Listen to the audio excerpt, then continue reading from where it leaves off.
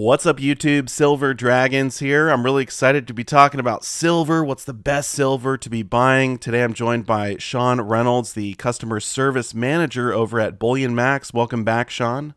Good to be here again. Awesome. Hey, last time we talked about gold, we had a great conversation, and I'm curious your thoughts on silver. Let's start with, if someone wanted to invest in silver today, what are some of the products you would sort of lead them towards? What I like to do with someone who's new to it is first of all introduce them to the concept of the premium if they don't know what that is. And so one of the things I will start with is silver rounds, because they typically have the lowest premium. Not always, but this is kind of part of that journey where you always want to shop. But start here with the assumption it will be the least expensive thing that we have that doesn't involve purchasing, hundreds of ounces or something like that. So start there and then show them bars and the fact that, a round is just a round bar. And then show them how those come. Here's how you may want to store them, things of that nature. And then go over and talk about coins and what's the difference between a coin and a round. And then also let them know that coins typically cost more, but also as a business, we typically pay more for them when you sell them back to us. So now what you want to look at is, okay, so what is the difference in premium? And do you think there's a value there to buy the coin instead of the round, given the difference in price?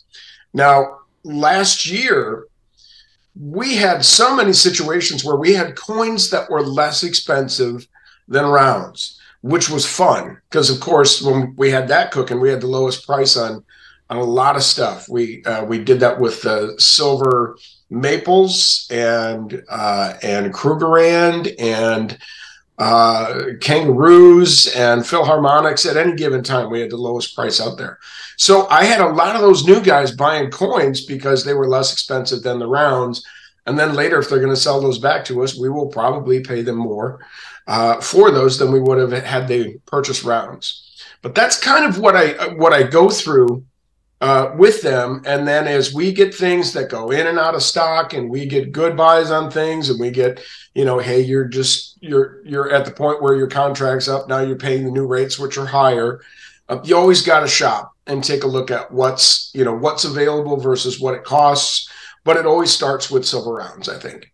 Yeah, that's a great place to start. It seems like kind of the stacking essentials are the silver rounds, the silver bars, and the silver coins. And you guys carry all of those. And you did bring up silver bars. And one thing I wanted to point out is if someone wants to get like a really low premium, the 100-ounce silver bars are great, but you have to buy a lot of silver at once. And when you sell it, you have to sell a lot at once as well. So it's kind of like catch-22. A little bit, because even if you're going to sell back to Bullion Max, you're going to be responsible for the postage and the insurance.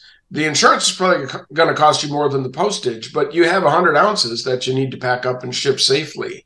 So yeah, there's a potential downside.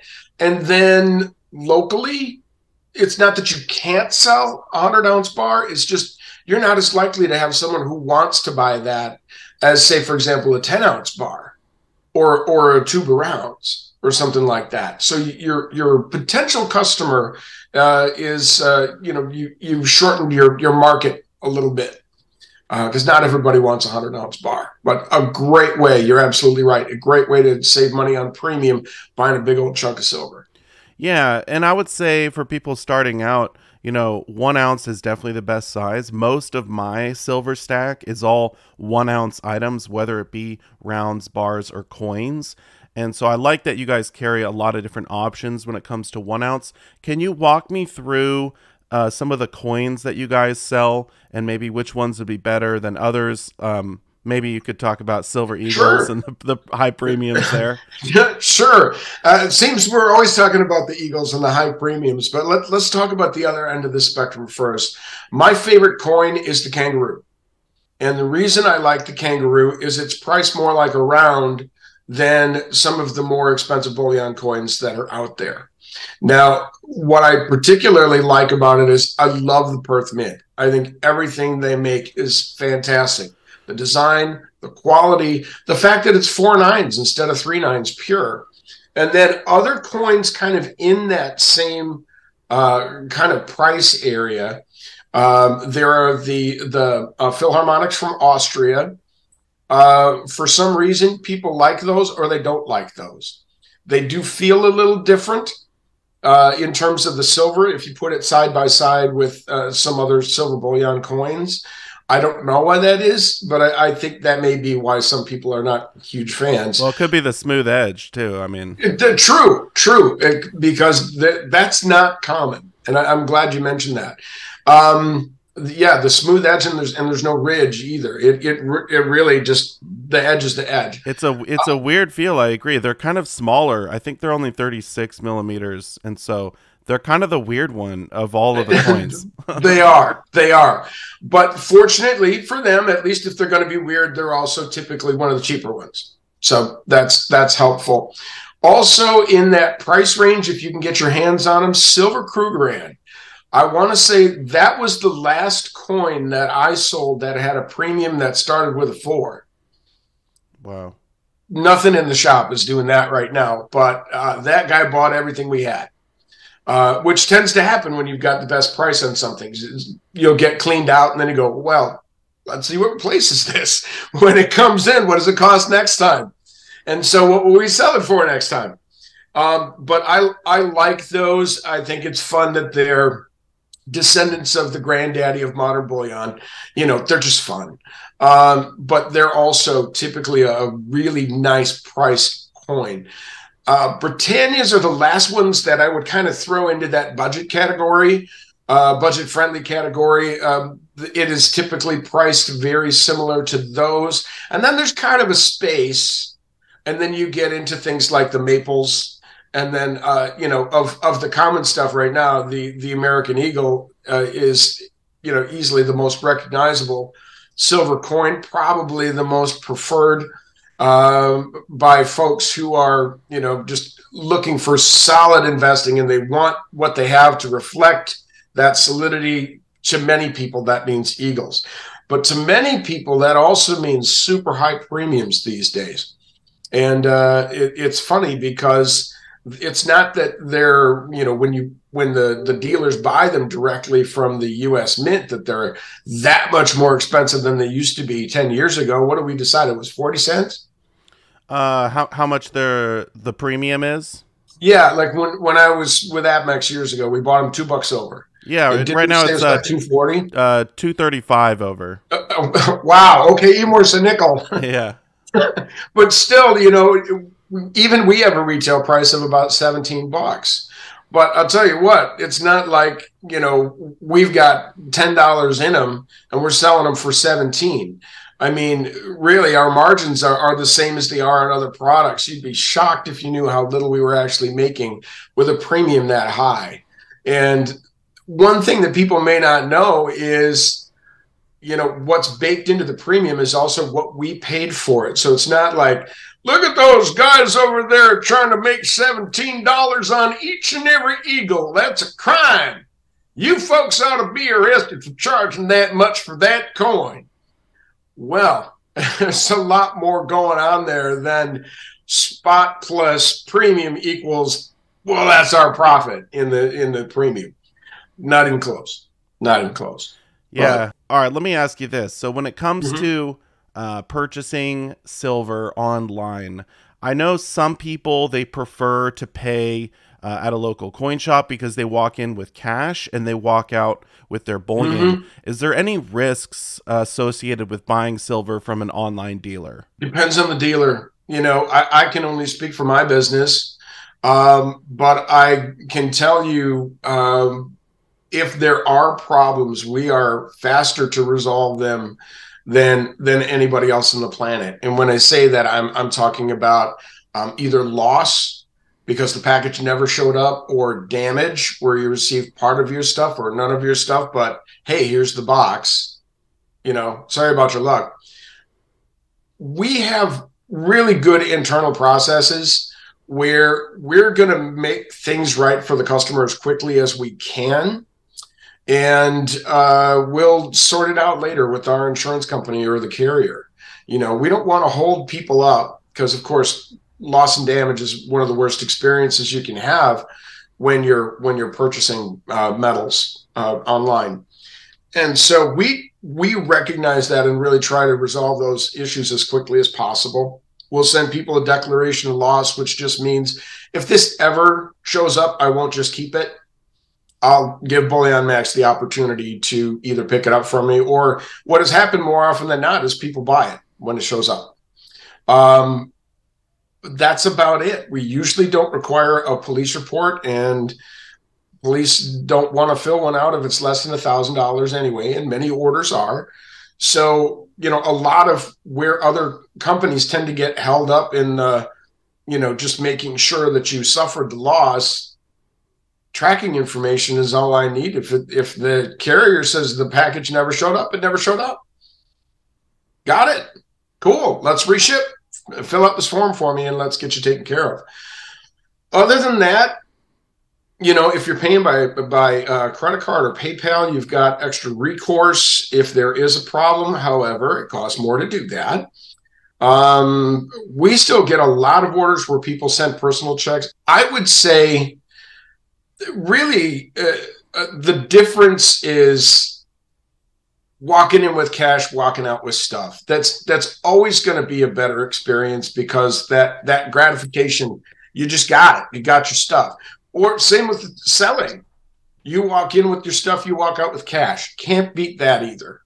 But not everybody has access to that. But I think it's great that you mentioned it because it's fun to go in there. It's fun to shop. It's fun to look at it. And you know, you do look with your hands. You don't just look with your eyes. You look with your hands. And you hold it up close to you and you go, wow, I've never seen one of these before. So we can't really offer that, but we try to be the next best thing by making it as easy as possible to purchase. We've got 6 payment methods that people can use. We even accept crypto, but ACH is probably the favorite payment method because you're paying with your bank account, but you're not having to mail us a check. And those payments typically clear in 3 business days, and then we ship on the 4th. Yeah, that's my favorite way to pay. Whenever I buy stuff online, the ACH, it's so easy, and yeah, I've never been worried about any problems with that, and so every time I've used it, it's been a great experience. But you know, you mentioned being able to go into a coin shop and hold the coins.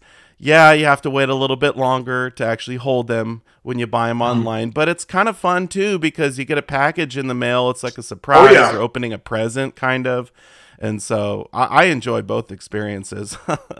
Yeah, and you can have both, you know, if it's one of those things where you finally get to see one in person, you like it, but you're not going to pay those prices for it. Okay, then when you do get the one that you ordered online, that's cheaper. I like that little bit of joy that comes with shopping like that, just because now you got yours. You know, you've been thinking about it, you've been dreaming about it, and today's the day because the package showed up. Well, So, there was something else you mentioned. Not everyone has a local coin shop near them.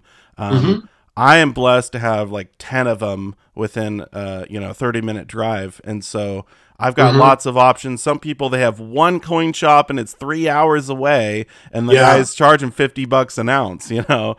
So yeah. Well, you know, you got to eat. I'm also blessed. I've got just like a few blocks from my house. I've got 3 right down the same street. And so a few years ago when I was doing my buying and trading, one guy was an ounce is an ounce. I don't care what it is. I'm paying you market rate. All right. So maybe I use that guy for my bars and rounds. And then another guy loves coins, but he doesn't like bars and rounds. He'll pay you a premium over spot for your coins, but he'll pay well under for bars and rounds. Okay, well, I just never brought that guy my bars and rounds. He was my coin guy. Then I had another guy who would pay pretty fair prices, but he could only buy a little bit at a time. like I can take on about 20 ounces. Otherwise, we get, more than that. I'm happy to buy it from you, but I'll pay you X, which is usually under market. So, needless to say, that guy never got more than a handful of stuff from me because I'll just wait and talk to the other guys if I know they're going to pay me more. But yeah, it's great to have those options, and if you don't, that's why we're here. Exactly. And one thing too that I would like to point out, if you go into a local coin shop, they're only going to have what they have. I mean, maybe they can order something, but then you're Mm-hmm. waiting, an extra 2 weeks or a month or who knows.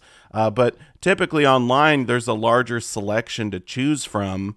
And Mm-hmm. so that's another benefit, I think, shopping somewhere like Bullion Max. Yeah, and we don't go too far beyond the usual and customary stuff. We're still kind of young. I don't think that we're at the point where we're carrying everything we will carry.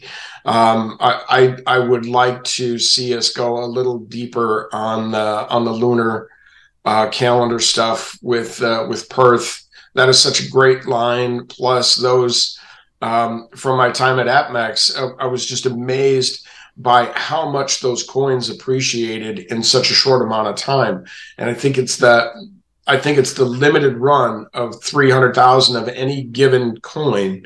But also there's great interest in that. So I recall there was one year once we had sold through the 1 ounce of whatever it was. I think it was Year of the Dog a few years ago, and I want to say we were already buying back those coins for more than people paid for them, like within a month. That was crazy. But like anything else, that was not sustainable. It went up and down. But if there ever was anything that was like predictably collectible, this is going to very quickly appreciate in value. It's the Perth Mint Lunar Series. All right. Well, hey, Sean, I got to say thanks once again for Mm-hmm. joining me in the video, and we'll have to do it again in the future. Sounds good.